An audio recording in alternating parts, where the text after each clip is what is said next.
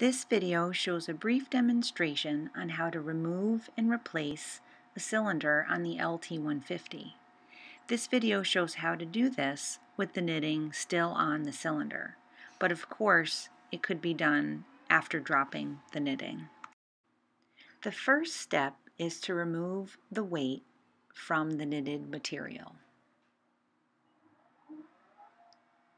Also remove the strap, the wire hook, and the knurled roll. Raise needles so that they are above the slide cam. The slide cam is always directly in front of the yarn guides. Be sure to remove all latch guards that are attached to the camshell. Remove the yarn from the yarn guide. Reposition the yarn coming in towards the center of the cylinder. Feel along the inside of the cylinder for the tangs that drive the ribber cone. Use those as handles to pull straight up on the cylinder.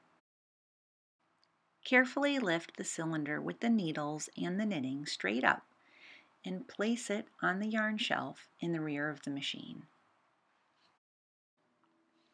Here is a view of the inside of the LT150's camshell. Prior to returning a cylinder back into the camshell, it's important that the cylinder plungers are pushed down and flush with the top surface of that green nylon. Using the tangs on the ID of the cylinder as handles again, carefully lift the cylinder and insert the knitting down through the center of the camshell. Orient the cylinder so that the needles that are raised are above the slide cam, and carefully drop the cylinder down through the camshell.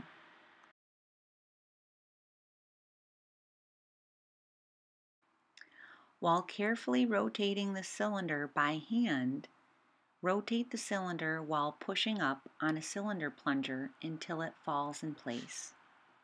Be sure to insert the second cylinder plunger as well.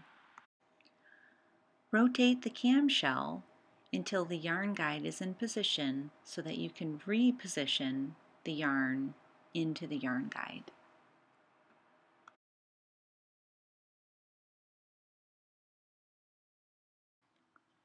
Reattach the knurled roll, the wire hook, and the weighted strap. Rotate the camshell as usual and lower all the needles that were raised above the slide cam. Don't forget to check that all latches are open and to reattach the latch guard wires as I did in this video. Bummer.